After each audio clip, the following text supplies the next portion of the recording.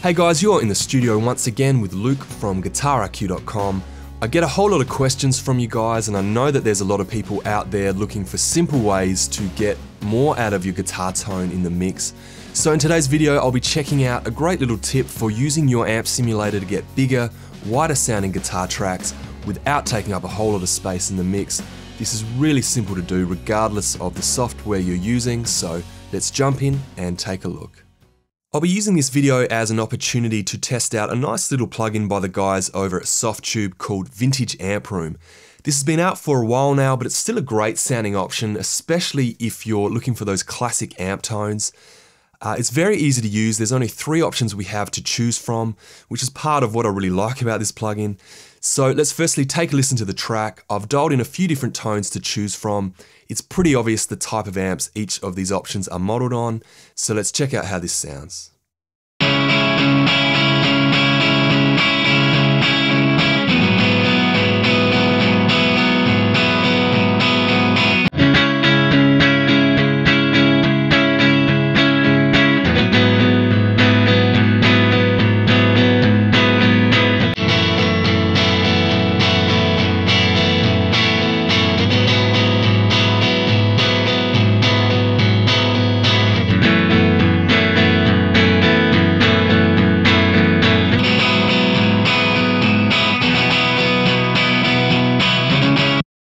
Straight away, I'm liking the options I have to work with here, which is always a good way to start.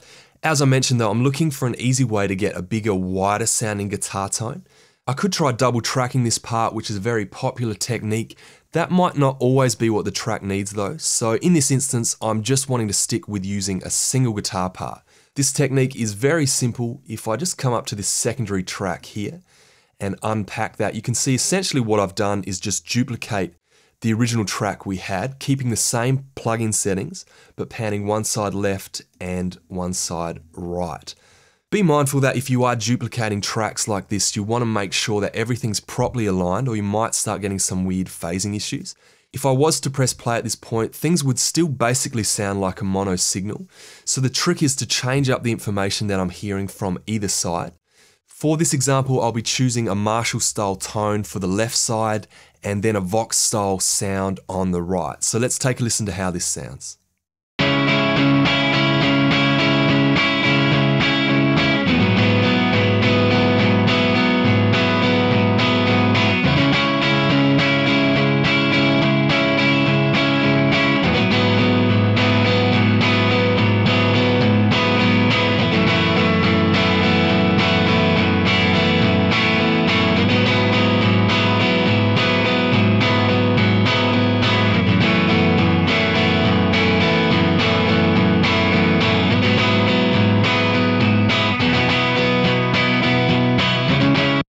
As you can hear now, that's really pushing the guitar tone out to the sides, and it's giving us a nice blend of a couple of different amps.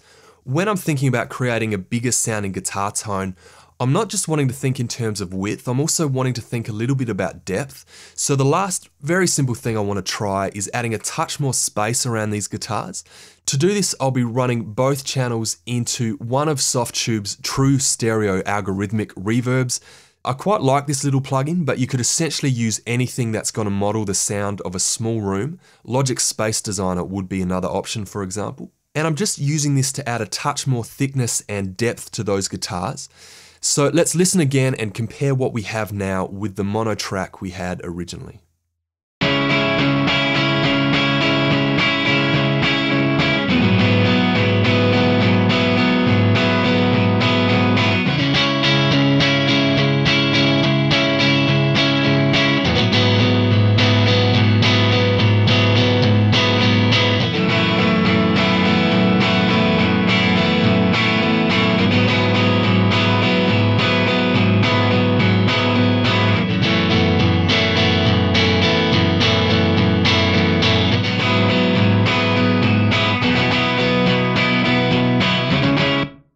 Hopefully that was able to help you out. I really like how this technique can make your guitar tone sound bigger, but in a way that pushes things out to the sides and leaves plenty of space in the middle for your main melodic content like your vocals or your lead guitar. Obviously, you could experiment a lot with this idea regardless of the different plugins that you're using. The more contrast you have between the left and right channels, the wider that stereo image is going to appear. But you just want to make sure that the tone also sounds good in mono, that both channels are complementing each other and there's no unintentional phasing issues going on. And hopefully you can come up with something that you really like. So try that one out on your next project and let me know what you think. Well, that's it for this video. As always, feel free to leave your comments below, and if this has helped you out, then let me know about it by clicking on the like button. Remember to subscribe to the channel for more videos like this if you haven't already, and also make sure to head over to the website guitariq.com for a whole lot more content over there, including free videos, books, and articles. Thanks for watching, and I hope to see you in the next video.